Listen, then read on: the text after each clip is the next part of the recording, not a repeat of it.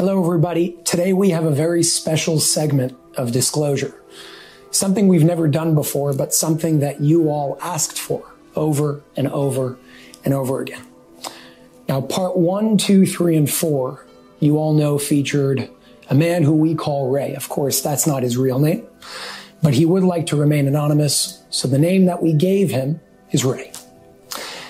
But over the past few months, a lot of you asked me if it would be possible to interview somebody else from TLS, somebody else from the organization that may bring a whole different perspective.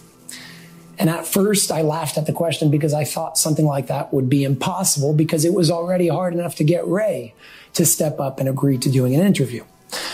But the more of you who asked, the more times I was asked to ask if that was possible in the first place, I really came to a point where I just said, what do I have to lose?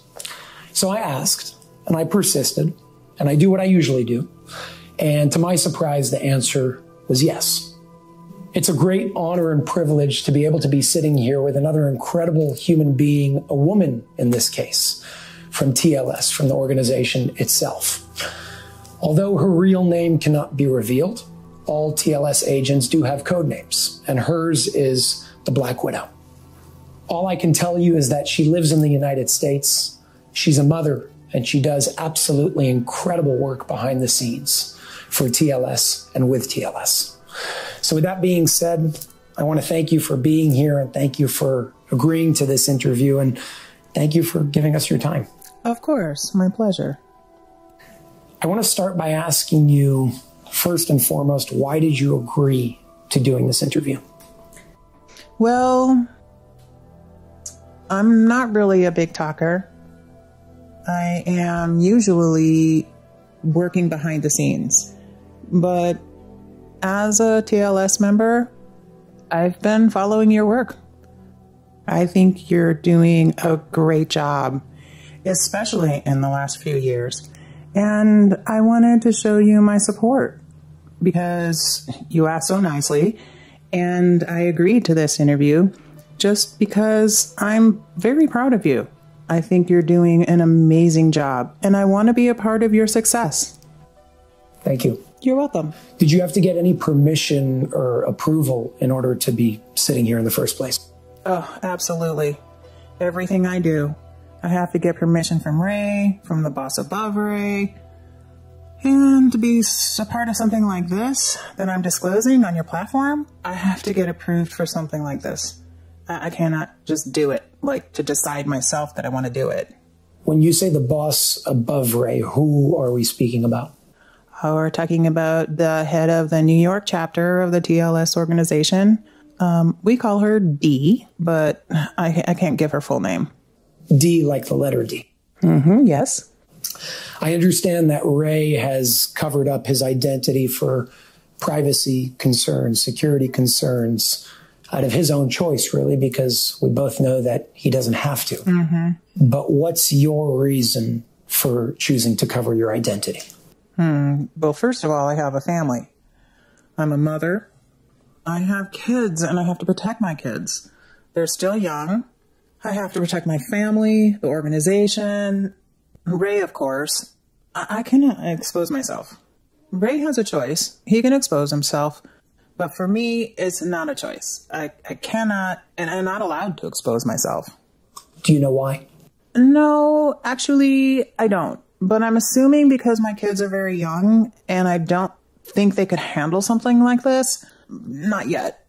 So I think it's just basically to protect my family. How long have you been working with TLS? I would say a little bit more than 10 years. Can you tell us around when and how you were approached? Yes. Actually, it started maybe a little more than 10 years ago. It was a very regular routine for me. I was sitting in my house watching the news, and I saw a story on the news about a woman and her family who needed help. So I decided to approach her husband and her family to help her. And I helped them for a month. And after about a month, Ray who was well known in the community. I knew of him, but I didn't know him. He approached me and he started talking to me about this woman that I was helping. And a few months after, when I was sitting with myself, I realized that was basically my first mission without even knowing. I was just sitting at home watching the news and I saw this story and I decided to help her. But I didn't even know that it would lead to something totally different. So, like I said, after about a month that I was helping her, he approached me and he started talking to me about her. And I was really surprised. And we both helped her together. And I think that this was, I know this was our first mission together, to help this woman. And we succeeded. And I'm really glad we did. But we worked really well together. And it was like kind of a test, maybe without me even knowing that this was the test to see how we work together. It was really amazing. Did you know who Ray was when he approached you? I knew of him. I didn't know him personally, but I heard about him because he's a very well-known person in the community. He helps a lot of people. And I heard about people that he had helped, but I never met him personally before that. It was more or less 10, 11 years ago, something like that. Now, today, over the past 10, 11 years, up until today, what type of work do you do for the organization? I started to do physical work in the beginning because I had a few issues that I had to resolve within myself. And then after a lot of work and help, I got to a point where I could also do spiritual work because it's all connected. Like, you can't be in a low or complicated place in your life if you want to do spiritual work and you want to be, you need to be more clean in your mind and in your soul. And then to connect to yourself and do spiritual work. And now I'm doing both physical and spiritual work together. But I started only with physical work.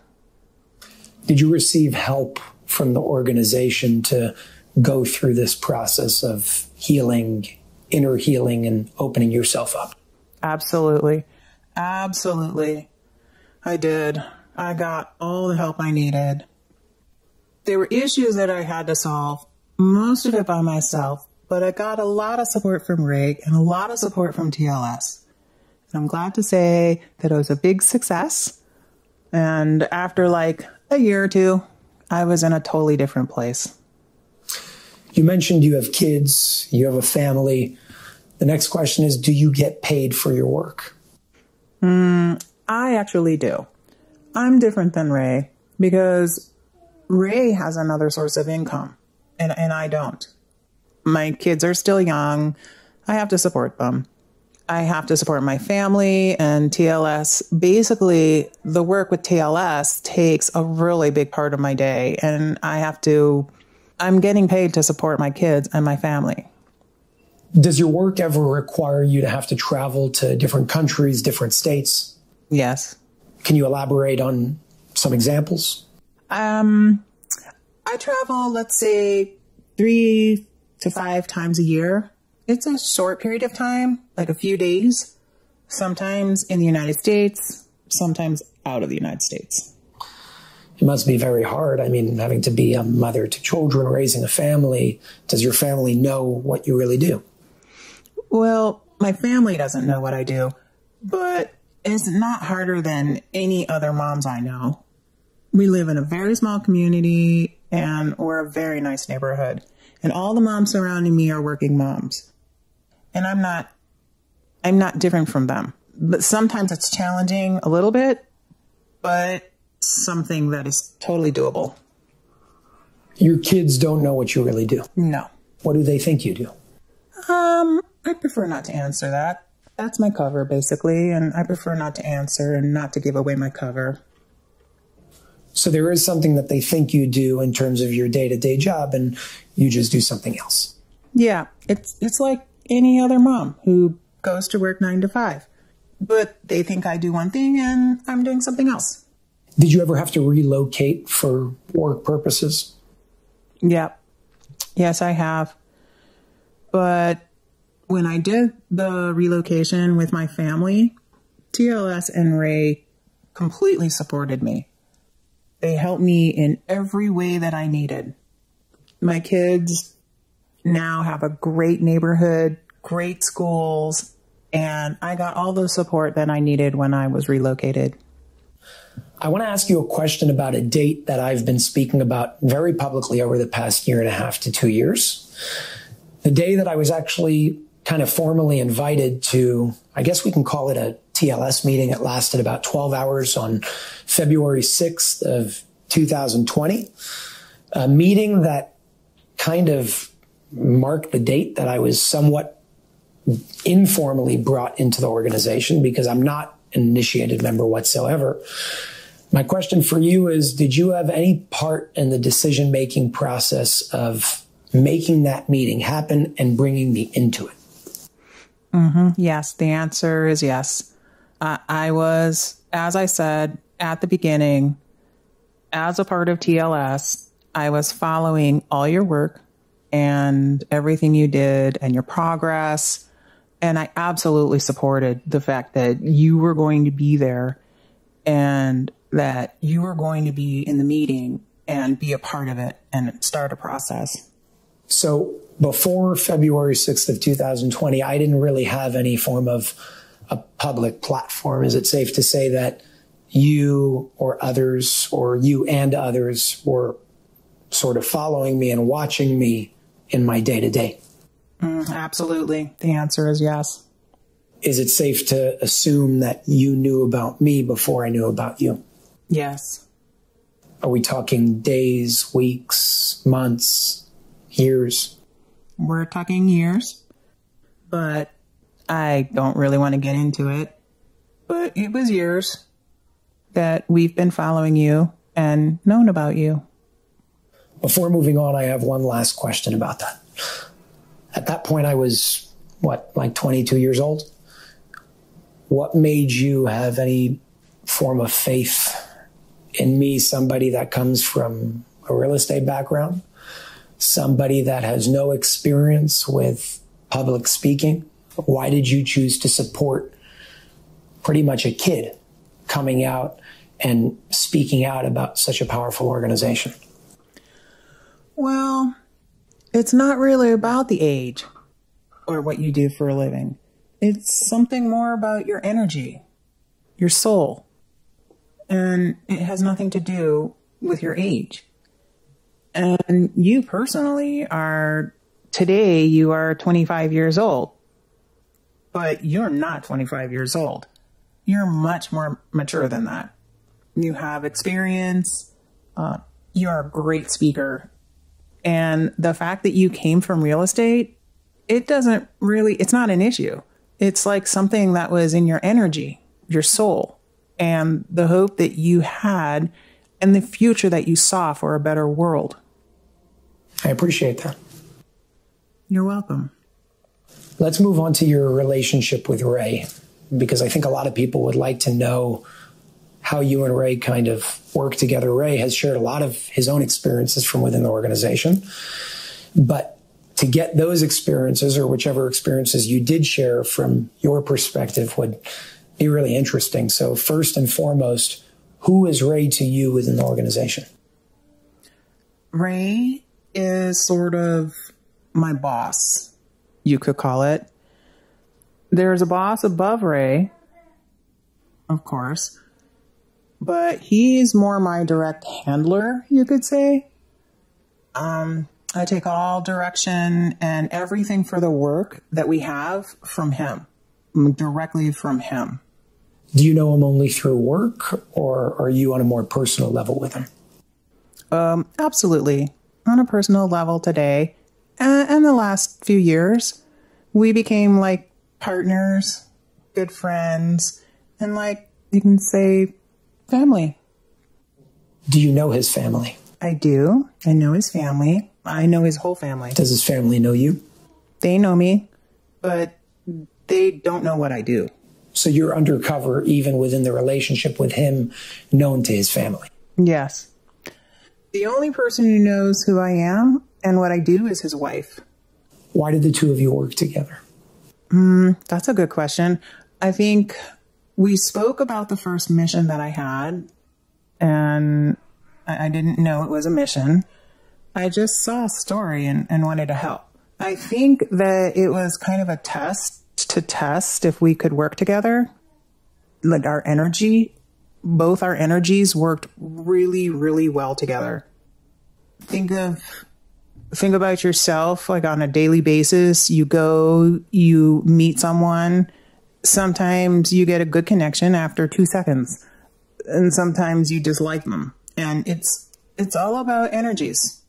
You know, you can work with someone when your energy is perfectly flowing together. And some people, you have it with them for no specific reason. And some people you don't. So me and Ray, we work very, very good together. And it was like a perfect match with our energy. We think the same. We act the same. We can do stuff together without even saying it out loud. We just do it together. And it worked perfectly for both of us.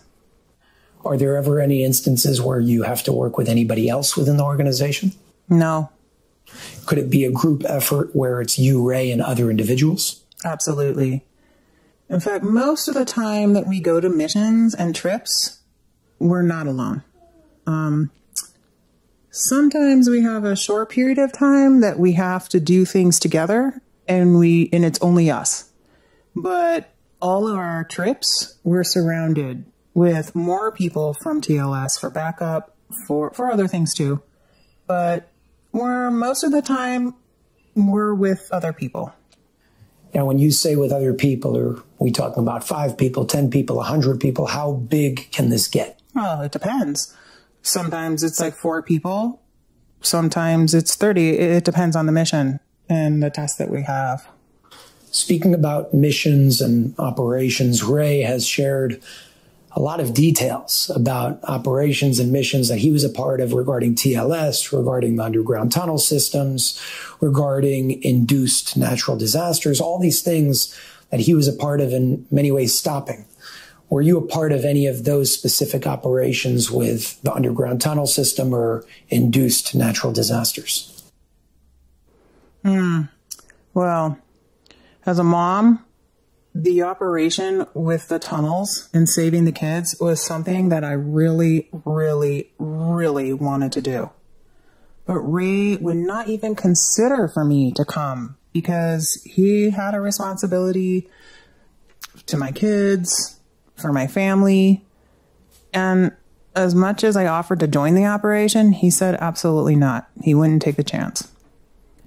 So you have to understand that in every task in TLS, there's a scale of 1 to 10. 1 is the lowest risk and 10 is the highest risk. And I can tell you that Ray, he takes a lot of risks that are like on the higher levels, but he never lets me do it. Never. The highest level I ever joined him on was, I can say a 3 or a 4. That was the highest level. The tunnels was something I really wanted to do, but I wasn't a part of it. And what about when it came to the so-called natural disasters? Well, some of them Ray did that by himself, and some of them I was part of it. More on the spiritual level, which I didn't have to physically be in the actual place to help and make the change. That means that spiritually speaking, you're doing something without actually being there. Exactly. Earlier, you said you work in both the physical side of the organization and the spiritual side of the organization, something that you kind of have gone between over the past 10, 11 years of your work within the organization. What do you predominantly do today? Is it more physically oriented or spiritually oriented? I would say it's 50% physical and 50% spiritual. Can you give any examples of jobs, tasks, operations that you've been on, maybe in different countries that you've done that show both the physical side and the spiritual side? Let's start with the physical side and then we'll go into the spiritual. Well, the physical side, I would say to distract someone. I'll give you an example. We spoke about the movie that you actually brought to my attention, The Adjustment Bureau. There was an actor, Harry. He was supposed to spill coffee on David's shirt at exactly 7:05 a.m. to make a chain of reactions to change something in his day. So this is something that I would do. It's something that I actually do. TLS will send me, they'll fly me out to a different country for 5 minutes to distract someone and then come back. When you say for 5 minutes, you're saying that they'll fly you all the way to God knows where, a different country, to do a job for 5 minutes and come back. Yes, that happens. Why you and not just hire or use one of their 8,500 agents that are in that area of the world? I guess it's something that is connected to your energy, to your look. You know, think about yourself sitting in a restaurant and suddenly you hear like a glass falling on the floor and breaking. You'll turn around and sometimes you will, for a split second, be distracted. You'll look and then you'll go back to your meal. So sometimes something will, you know, distract you more and make you look for a few more minutes. And this will cause a chain of reactions different than what was actually going to happen. You have to remember that everything that we do is for a good reason. We don't do stuff like that to make a bad reaction, a bad chain reaction, only for good. You mentioned the movie that I told you to watch. It's actually one of my favorite movies, The Adjustment Bureau. Would you say that TLS works in somewhat of the same way as the Adjustment Bureau organization works in that movie? Absolutely. When you told me that you watched this movie and then I watched it also, it was very similar to the things that we do in TLS. So it made me understand that you understand the essence of the work TLS is doing. Can you give some other examples now on the spiritual side of operations, tasks, jobs that you've done around the world that shows a spiritual task that you had to take upon yourself? A perfect example is a few years ago. TLS sent us to Canada to, you won't believe it, to stop the electricity for a few seconds. What part of Canada are we talking about? It was Niagara Falls. And when you say to stop the electricity, you're using this example as a spiritual task. How did you go about doing something like that? Well, we actually used a physical tool, but in a spiritual way. Can you elaborate? I prefer not to. In short, you have access to tools that you use that help you, like connect spiritually? Yes. And that spiritual connection allows you to do things like stopping electricity for a certain purpose, for whatever the purpose of that mission was. Exactly. Can you give any other examples of spiritual tasks and operations that you've been a part of? Well, not too many, because you can understand that all the missions, most of them are something that we really don't talk about. But we went to, we've been sent to a country in the Middle East. We had to stop a storm. And it was also something that we did in a spiritual way. We were actually in a helicopter and we were actually in the sky when we did what we did. And we also use a certain physical tool to do something spiritual. So another example, and I'm sorry, I know I'm not giving you too much information, but you have to understand that I'm sitting here talking to you, but I have to be very careful with what I say because I can't really give too many details. And yeah, I'm sorry about that. But it's something that you must understand, and I'm sure you do. So we went to Utah also a few years ago. We had a mission over there, and we actually had a mission, but something happened on the way, which was we thought it was something that wasn't the reason that we were there, and it just happened. And there was actually a boy that almost fell from a cliff. You're talking about Horseshoe Bend. Yes. Mm-hmm. By Utah, Arizona. Exactly. I know you know the story. We were there for something else. And we thought we did what we did. And then something like just came along and we were there in the right place at the right time. But when the ambulance came and the police came and everyone came, after we helped this kid, we suddenly saw on the plate number a number that we use in TLS. So me and Ray and the person that was with us, we understood this wasn't a coincidence. We were there for a reason. We didn't even know. We didn't plan it, but there was a reason that we were there. Have you ever experienced any form of, I guess we can call all of this supernatural, but any form of supernatural abilities that happened to you or that you did throughout an operation that you're able to share? Things like, I don't know, telepathic communication, levitation. Yeah, these things that you're talking about, we don't do those most of the time, but I have a few experiences with levitation.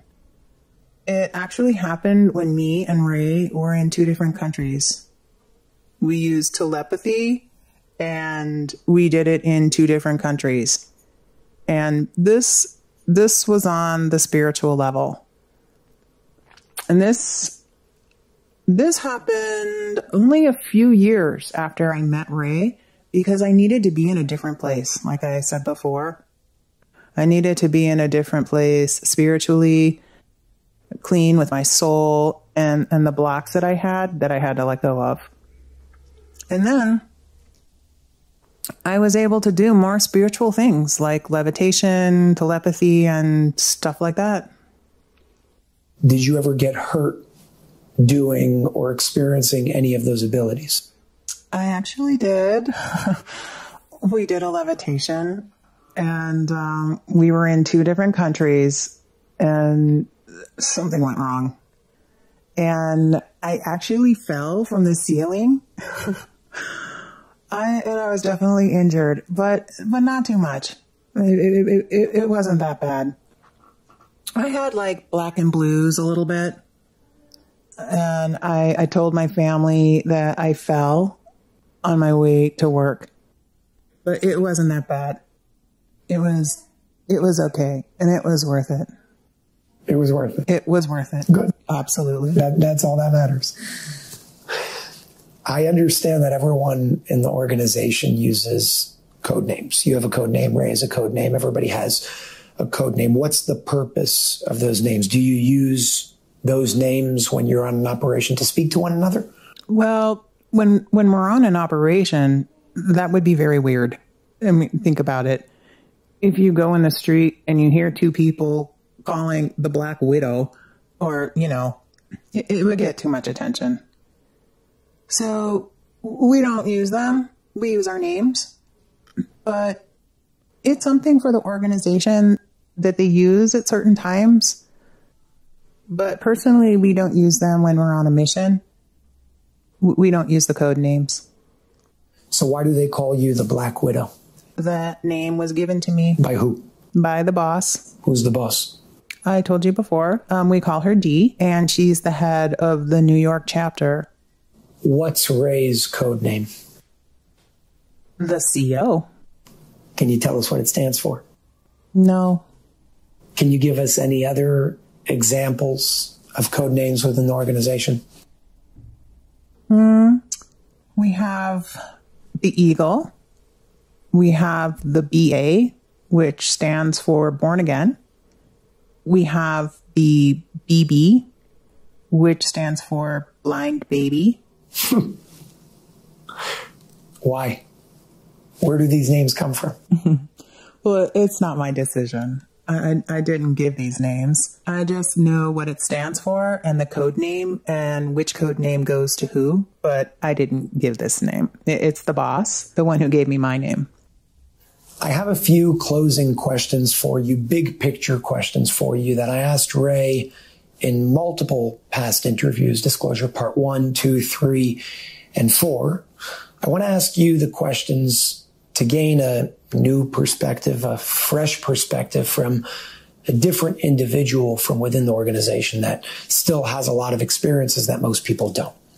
So my first question for you is, number one, I think we can both agree that Ray is very impatient. He has certain ways that he wants to go about doing certain things to really stop a lot of the evil in this world. And of course, he comes from a very good place with very good intentions.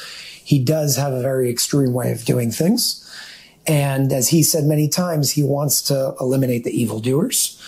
And TLS doesn't allow him to go through with certain things because they don't want their actions or actions from anybody associated with them to interfere with free will of the human collective. So what is your perspective on really getting rid of evil in this world? Do you agree with Ray? Do you have a different way of going about it? What's your overall perspective from your stance? So, as a person who knows Ray very well, I know that everything he wants to do, and they won't let him, it's all for the better. He has a really good heart. He's an amazing man who helps so many people. And most of the time, people he helps don't even know that he's behind the help they're getting. But I'm a woman, and I'm a little bit different. I'm a mother. I'm a little bit less extreme. And I know there is a solution for us, to make this world a better place to live. Man, it's just going to be a little bit longer. And we need to be more patient. It's going to be more complicated, but we can get there as a human being on Earth. We can get there. So I understand Ray and where he's coming from, but I think we should challenge ourselves and take high road. Yep. Not easy, but we can get there.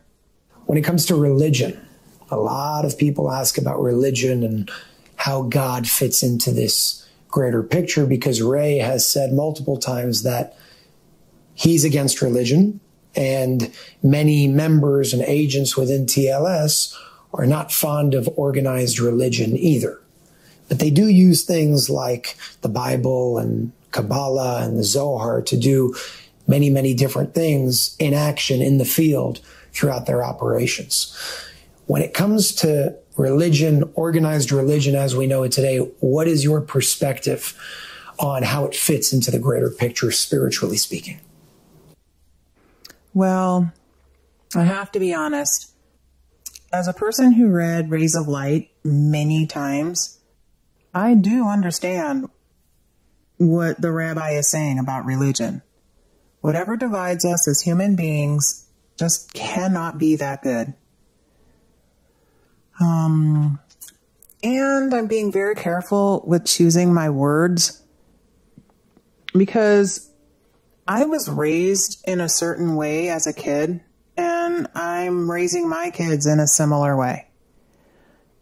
And a little less tradition than I was raised in, but it is all connected to a religion.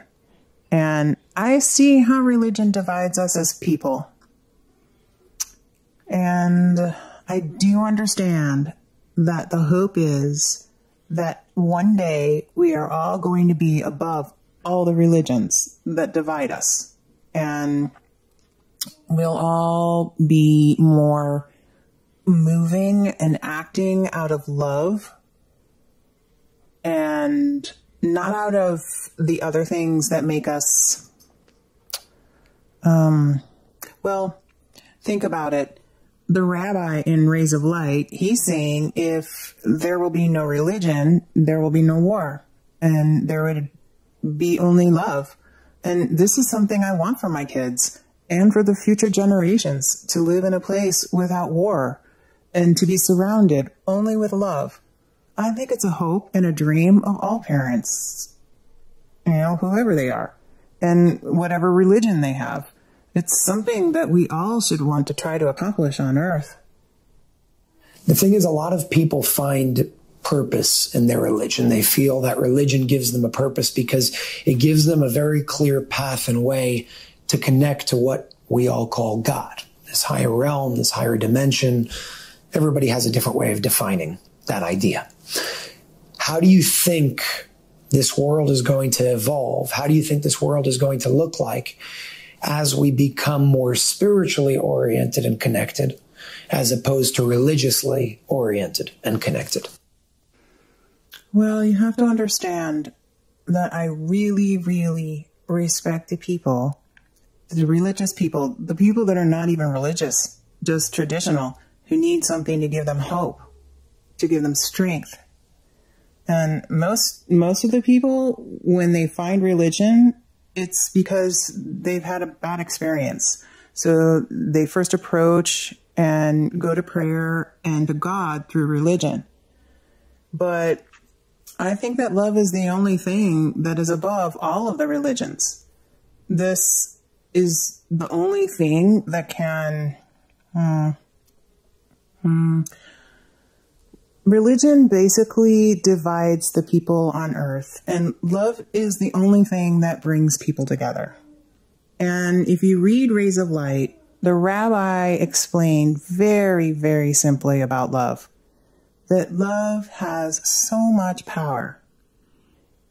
It's the strongest feeling that can bring everyone together and bring this Earth and this place to a better future for our kids, which every parent and every mother and every person wants for their kids and for their future generations. With all the chaos and I'll even say the darkness and evil that we experience around our world today and that we see around our world today, do you have any faith and knowingness within you that we will get to that world that you're speaking about? Absolutely. Absolutely. The awareness today is amazing. People are starting to open their eyes to understand that if they are not going to make a big change in their life, the world is going to be a place that none of us want to live in. And a lot of people now are more aware, more awakened. And I know I have faith and I have hope that with the help of TLS, with the help of people like you, with the help of people like Ray, we can do it. We can do it. And we can give our kids and their kids a better future here. To sum up this entire interview, I'm going to ask you what I always ask Ray. Do you have any closing message that you'd like to deliver to everybody who's watching this interview to leave us off on the note that you want to leave us all off on? Very simple. I said it and I'm going to say it again. Wake up every day in the morning and decide that you will do one good deed for someone else, not yourself. And you'll see, all of you will see that it will take your life to a better place and will give you such big satisfaction. and it will lead us all to the place that we deserve to live in. I completely agree. Thank you very much for your time. You're welcome. My pleasure. I hope to see you again if that opportunity comes to fruition, and if there's more that you'd like to share down the line, if there's more that you're able to share. But I really just want to say thank you, and I appreciate you for even agreeing to make this happen in the first place. You're welcome, Jason. You have to understand that I'm very limited in the things that I actually can talk about and say, but I'm very proud of you. And I want you to continue and do exactly what you're doing because you're a big help for humanity. Thank you. You're welcome. My pleasure. That brings this segment of Disclosure Part 5, to an official close. I hope you guys enjoyed it. I know this one was very different than all the rest because you actually have a different person sitting in front of you this time, a different person sitting in front of me. And I really want to close this interview by saying thank you to each and every one of you, because it's your push to me that made this happen in the first place. I'm just that soldier and medium that gets all the ideas that you all give me, and you guys really give me that ambition and motivation and drive to keep moving forward with all of this. So I want to say thank you to each and every one of you that have been a part of this journey up until now. Thank you for supporting this. Thank you for sharing this far and wide, because this series has been seen by millions of people around the world. I love you all. I appreciate you all. And I thank you all for just being the incredible individuals who you are in this world. We're in this together. And as I always say, divided we fall, united we fly. Thank you very much.